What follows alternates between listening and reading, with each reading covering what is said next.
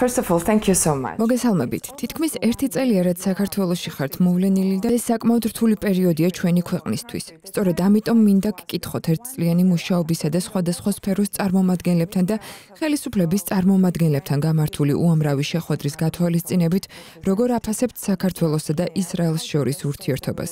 სურს მეტი გითხრათ ვაჭრობისა და სამხედრო სფეროში არსებული თანამშრომლობის შესახებ. I would like to hear more about the trade and if there is any cooperation in the military sphere, I would like to hear about it as well.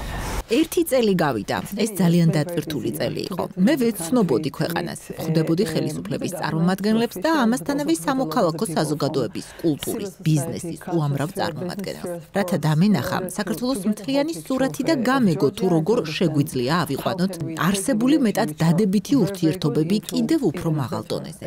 ძალიან გამიმართლა რომ ისრაელის ელჩად დავინიშნე აქ საქართველოში, სადაც არის კარგი ურთიერთობების ასეთი მყარი საფუძველი. ვგულისხმობ რომ ჩვენ ყველამ კარგად ვიცით ის ფაქტი, რომ ეს ტრადიცია 2600 წელს ითვლის, რომ ეს იყო ერებს შორის ურთიერთობა და რომ ქართველები და ებრაელები ორ უძველეს ერს წარმოადგენენ. ეს ყველაფერი ემყარება აქაურ ებრაულ თემს და ქართულ ხალხს შორის ჰარმონიული თანაარსებობის პლატფორმას, რომელიც უხსოვარი დროიდან არსებობს. ჩვენთვის ეს არ არის რაღაც, რაც თავისთავად იგულისხმება. ებრაელი ხალხის ისტორიაში მსგავსი თანაარსებობა ნამდვილად არ წარმოადგენს მოცემულობას. ჩემთვის ასევე ნიშანდობლივია ორ თანამედროვე სახელმწიფო შორის არსებული კავშირი. მე ვგულისხმობ, რომ ჩვენ შორის არსებობს გარკვეული მსგავსება. ისრაელიც და საქართველოც პატარა ქვეყნებია, რთული სამეზობლოთი, შეზღუდული რესურსებით. მაგალითად, მრავალი წლის განმავლობაში ისრაელს არ გააჩნდა რაიმე ბუნებრივი რესურსები. გაზი მხოლოდ 10-15 წლის წინ აღმოვაჩინეთ. მას რას ვაკეთებთ იმისთვის, რომ თავი გავიტანოთ, როდესაც ჩვენს განკარგულებაში ადამიანური რესურსების გარდა თითქმის არაფერი არაა. ფიქრობ ამ ყველაფერმა ერთობლიობაში შექმნა ეს მეტად მყარი საფუძველი. ყოველივე ამას ვამბობ საელჩოს გადასახედიდან და იმის გათვალისწინებით, რასაც აქ ბოლო 1 წელია ვაკეთებ. თქვენ მკითხეთ ვაჭრობაზე. ორმხრივი ვაჭრობის ბრუნვის მონაცემები არაა მაღალი. ჩვენ ვსაუბრობთ 50 მილიონზე. ეს არ არის დიდი რიცხვი. მაგრამ ვფიქრობ, რომ ეს რიცხვი სამართლიანად არასახავს ჩვენს ქვეყნებს შორის არსებული ეკონომიკური კავშირების სპეციფიკას. მე ვგულისხმობ პირველ რიგში საგარეო საქმეთა მინისტრის დარჩიაშვილის ვიზიტს ისრაელში, რომელიც ძალიან წარმატებული და მეტად მნიშვნელოვანი გამოდგა. ამ ვიზიტის ერთ-ერთი მთავარი შედეგი იყო ისრაელის ეკონომიკის მინისტრისა და საქართველოს საგარეო საქმეთა მინისტრის ერთობლივი განცხადება 2024 წლიდან თავისუფალი ვაჭრობის შეთანხმებაზე მოლაპარაკებების დაწყების შესახებ და ეს უკვე იმას ნიშნავს, რომ ჩვენ ვეძებთ ახალ გზებს ერთობლივი ურთიერთობების კიდევ უფრო მეტად გაღრმავებისთვის. თუმცა უკან რომ დაუბრუნდეთ, ვფიქრობ, რომ უნდა გავითვალისწინოთ მაგალითად ტურიზმის სექტორი. ჩვენ გვაქვს თითქმის 90 რეისი თელ-ავივიდან, თბილისისა და ბათუმის მიმართულებით. ეს უპრეცედენტო რიცხვია. მე ვგულისხმობ, რომ ისრაელი საქართველოში არამოსაზღვრე ქვეყნებიდან ჩამოსული ტურისტების ქვეყნების სიაში პირველ ადგილზეა. შარშან ისრაელელი ტურისტების რაოდენობამ გადააცილა 200,000, მეტიც თითქმის მიაღწია 250,000. ეს საოცარი რიცხვია. ჩვენ საუბრობთ განმეორებით ჩამოსულ ტურისტებზე. მე ვიცნობ ადამიანებს, რომლებიც აქ ჩამოდიან ყოველ ზაფხულს. ამიტომ ჩვენს ქვეყნებს შორის ეკონომიკურ კავშირებზე მსჯელობისას ეს ფაქტორიც უნდა გავითვალისწინოთ. ასევე ხორციელდება ინვესტიციების სხვადასხვა სტადიაზე არსებული სასოფლო-სამეურნეო პროექტები და ასე შემდეგ. მთლიანობაში, როდესაც ვაკვირდები მობილობას და კავშირებს, რომლებიც აქ ყალიბდება, ბედნიერი ვარ, რომ არსებობს მეტის გაკეთების საშუალება და ჩვენ გავაგრძელებთ ამ საქმეს. აქვე მინდა დავამატო, რომ ჩვენ უკვე 30 წელი ახალს ვუწყობთ საქართველოს ეკონომიკურ განვითარებას კვალიფიკაციის ამაღლების შესაძლებლობების ინვესტირების გზით. მე ვგულისხმობ, რომ ჩვენი დიპლომატიური სამსახურის ხელთარსებული ერთ-ერთი ყველაზე ეფექტური და მნიშვნელოვანი ინსტრუმენტი არის საერთაშორისო დახმარება, რაც ძირითადად ხორციელდება კვალიფიკაციის ამაღლების შესაძლებლობების ინვესტირების გზით. ჩვენი განვითარების და თანამშრომლობის ცენტრი მაშავი ძალიან აქტიურად მუშაობს საქართველოში. ამჟამად ისრაელში ან საქართველოში სასწავლო პროცესში ჩართულია დაახლოებით 2600 ადამიანი, რომელიც იღებს ცოდნას სოფლის მეურნეობის, ჯანდაცვის, გენდერული თანასწორობის, მეწარმეობის, კლიმატის შერბილების და სხვა მიმართულებებით. ჩვენ ვთავაზობთ ხალხს სწავლის შესაძლებლობებს და მე ვფიქრობ, რომ ეს ასევე ძალიან ნათლად მეტყველებს ჩვენ ქვეყნებს შორის ურთიერთობებზე.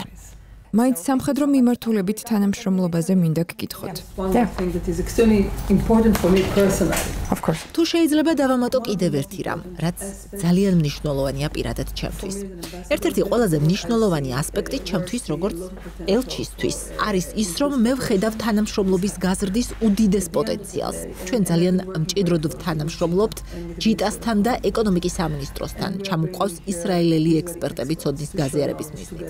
მაგალითად, სულ ახლახან შესანიშნავი თანამშრომლობა შედგა BTU-სთან, რომელსაც სამდღიანი ვიზიტით ეწვია ერთ-ერთი მეტად გავლენიანი მეწარმე ჰილა ოვილ ბრენერი. განხორციელების სტადიაშია უამრავი სხვა პროექტიც.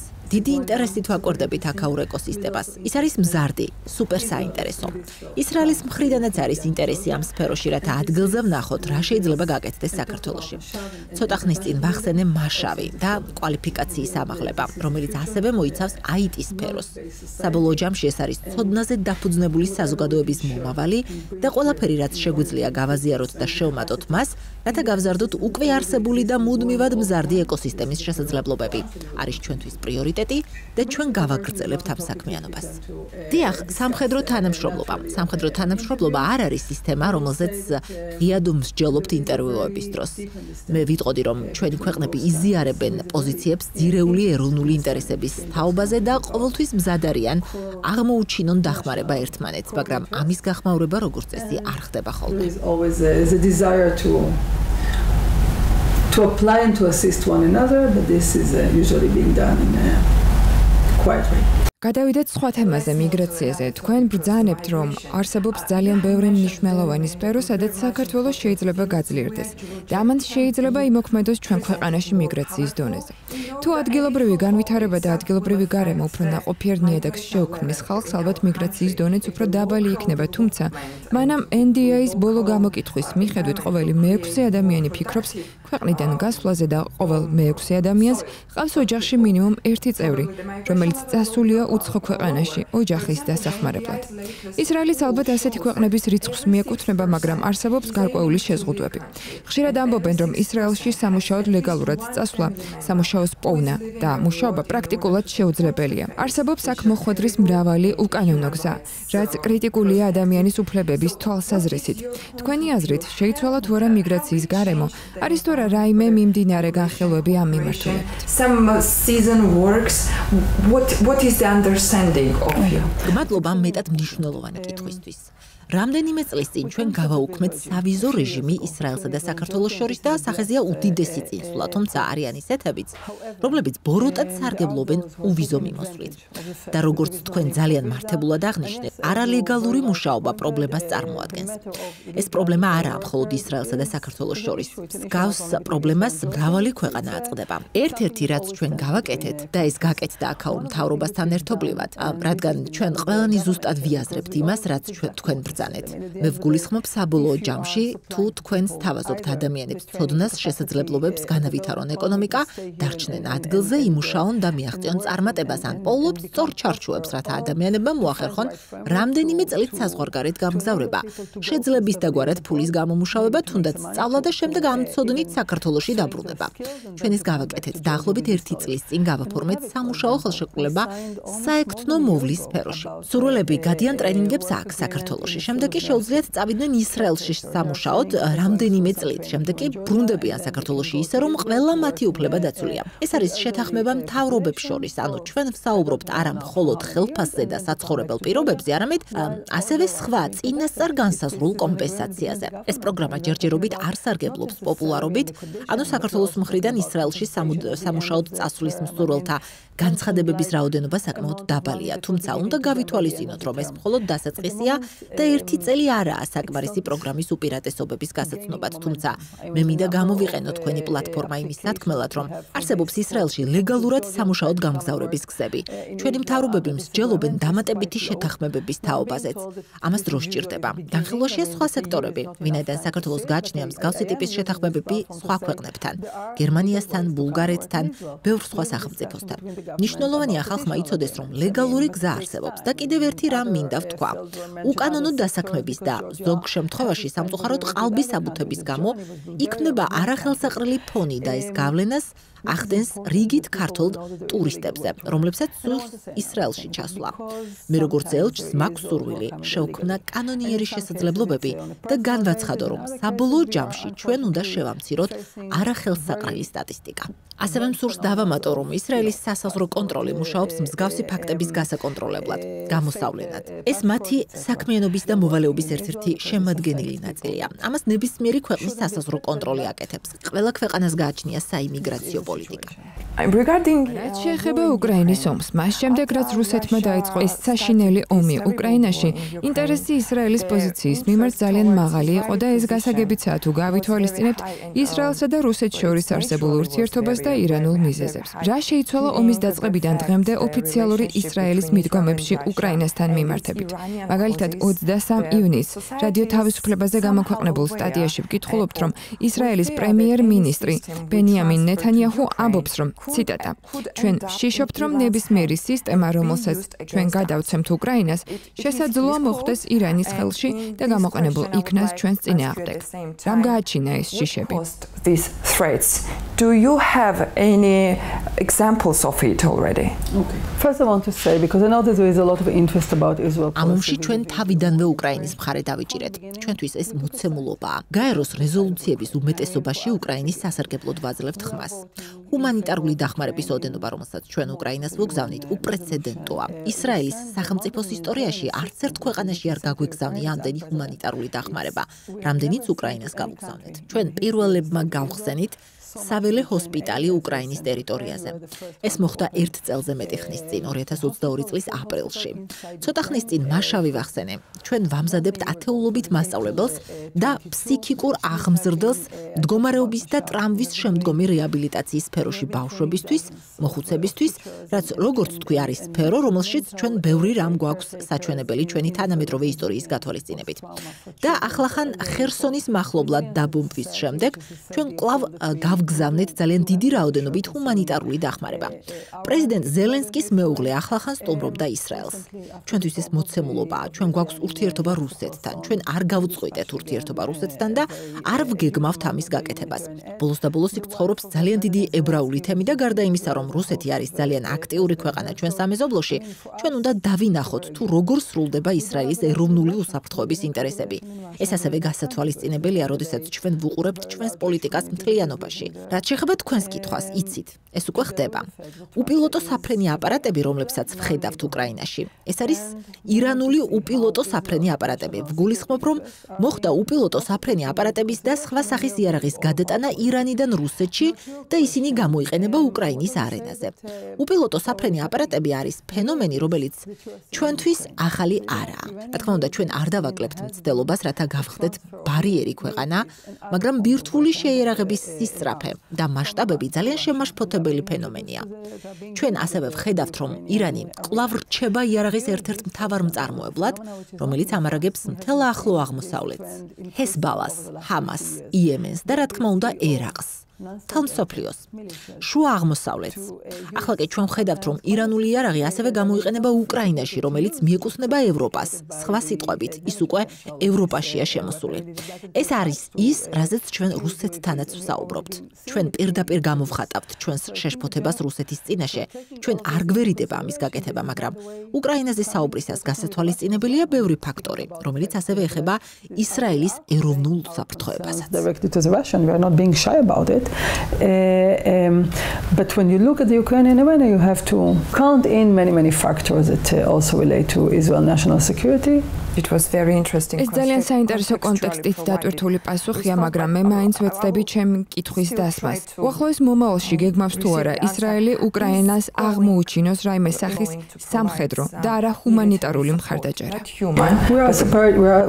We are in discussion about advance ჩვენ მხარს ვუჭერთ უკრაინას ისე როგორც შეგვიძლია. ჩვენ განვიხილავთ ადრეული გაფრთხილების სისტემის მიწოდებას. ეს არის სისტემა, რომელიც გამოიყენება ისრაელის სამხრეთის სოფლებსა და ქალაქებში, რომლებიც არსებობენ ღაზას სექტორიდან სარაკეტო თავდასხმების შედეგად მუდმივი საფრთხის პირობებში. მაგრამ როგორც ვთქვი, მე არ მაქვს საშუალება ვისაუბრო უსაფრთხოების თანამშრომლობის სენსიტიურ საკითხებზე. And the last question. და ბოლო კითხვა. რამდენიმე დღის წინ ჯენინში ჩატარებულმა ოპერაციამ და მსხვერპლმა კვლავ კრიტიკის ქვეშ მოაქცია ისრაელის მთავრობა. მაგალითად, გაეროს გენმდივანმა თქვა, რომ ციტატა ისრაელის საჰაერო თავდასხმა და სახმელეთო ოპერაციები ხალხმრავალ ტოლვილთა ბანაკში ყველაზე საშინელი ძალადობა დასავლეთ სანაპიროზე მრავალი წლის განმავლობაში, რამაც გავლენა იქონია მშვიდობიან მოსახლეობაზე. არის ცნობები რამდენიმე გარდაცვლილი ბავშვის შესახებაც. როგორც თქვი, გაეროში 5 წლის განმავლობაში ვიმუშავე. მე ძალიან ვაფასებ გაეროს, მაგრამ ჩვენ ასევე კარგად ვიცით, რამდენად სწრაფად შეუძლია გაეროს გამოაქვეყნოს მეტად ცალმხრივი განცხადებები და ახლა არ ვაპირებ განვმარტო ამის პოლიტიკური მიზეზები. მაგრამ მოდი ერთი წუთით ვისაუბროთ ჯენინზე. ჯენინი არის ლტოლვილთა ბანაკი, რომელიც პალესტინის ხელისუფლების პასუხისმგებლობის ქვეშ არის. ის, რასაც ჩვენ ვხედავთ ბოლო წლების განმავლობაში, არის ჯენინის ტერორისტულ კერად გადაქცევა. ისინი სარგებლობენ შექმნილი უპირატესობით. ხელისუფლება არ აკეთებს იმას, რაც საჭიროა და შედეგად ვიღებთ იმას, რომ წლის დასაწყისიდან ტერორისტული აქტივობების გამო დაიღუპა 29-ზე მეტი ისრაელელი. დაშავდა 270-ზე მეტი ადამიანი. ჯენინში იყო ძალიან შეზღუდული, ფოკუსირებული ოპერაცია ტერორისტული ინფრასტრუქტურის გასანადგურებლად. ჩვენ აღმოვაჩინეთ სახელოსნოები და უამრავი ინფრასტრუქტურა, რომელიც იძლევა ტერორისტული აქტივობის განხორციელების საშუალებას ჯენინიდან. ამიტომ ისრაელის თავდაცვის ძალები მუშაობენ ძალიან ფოკუსირებულად და მაქსიმალურად ცდილობენ არ ჩაერიონ ჯენინის ყოველდღიურ ცხოვრებაში. იყო ბევრი ყალბინიუსი, იყო ბევრი ბრალდება, რომ ხელს ვუშლიდით სამედიცინო დახმარების აღმოჩენას. არ არის მართალი, თითქოს ჩვენ ვაგდებდით ხალხს. ზოგმა მათგანმა 3 დღით ევაკუაცია მოახდინა. ეს იყო 3დღიანი აქტივობა, მაგრამ შემდეგ ისინი დაბრუნდნენ. და ყოველ ჯერზე ჩვენ აღმოვაჩენდით ხოლმე, რომ პალესტინელები აშენებენ იარაღის მწარმოებელ სახელოსნოებს სკოლების გვერდით, საავადმყოფოებში. ისინი მუდმივად იყენებენ საკუთარ ხალხს, როგორც ცოცხალ ფარს. დიახ, არის კრიტიკა ისრაელის მიმართ. ბევრი რამ სამწუხაროდ ძალიან ცალმხრივია და არ ითვალისწინებს კონტექსტს. ამიტომ მინდა სიტყვით შევეხო უფრო ფართო კონტექსტს. მსოფლიო ებრძვის შეიარაღებულ კონფლიქტებს და წლების განმავლობაში მრავალი სხვადასხვა ინიციატივა განხორციელდა. სამწუხაროდ ერთ-ერთი რამ, რაც არ შეცვლილა, არის წაქეზების ტენდენცია. ის ფაქტი, რომ პალესტინის ხელისუფლებაში ბავშვებს ჯერ კიდევ ასწავლიან სახელმძღვანელოებით, რომლებიც სრულად უგულებელყოფენ ისრაელის არსებობის ფაქტს, შეიცავენ ბევრ ტყუილს ისრაელზე. არსებობს ევროკავშირის ანგარიშები იმ წამაქესებელი პოლიტიკის შესახებ, რომელიც ჯერ კიდევ სახეზეა პალესტინის სახელმწიფოებში და ჩვენ ყველამ ვიცით, რამდენად ღრმად ჯდება ეს ცოდნა, როდესაც სწავლობ სახელმძღვანელოებით, რომლებშიც ინფორმაცია სრულად არასწორი და საზიანოა. და პალესტინის ხელისუფლება იყენებს მთელ ამ მექანიზმს, რომელსაც ისინი უწოდებენ სოციალურ მექანიზმს, რომელიც ხელფასს უხდის ტერორისტული აქტების ჩამდენი პირების ოჯახებს. და რაც უფრო წარმატებულია ტერორისტული აქტი, მით უფრო მეტ ფულს მიიღებს ტერორისტის ოჯახი. პრაის ლისტიც კი არსებობს. მაგალითად, თუ ისრაელის ციხეში ზიხარ, რადგან ეცადე ვინმე მოგეკლა და არ გამოგივა, შენი ოჯახი მიიღებს $10,000.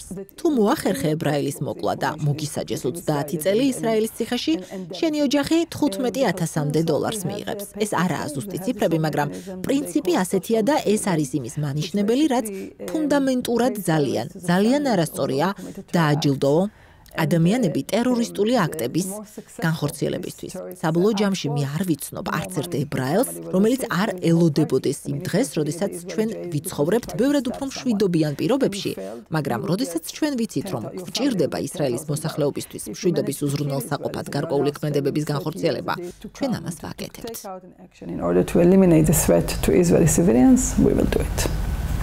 დიდი მადლობა.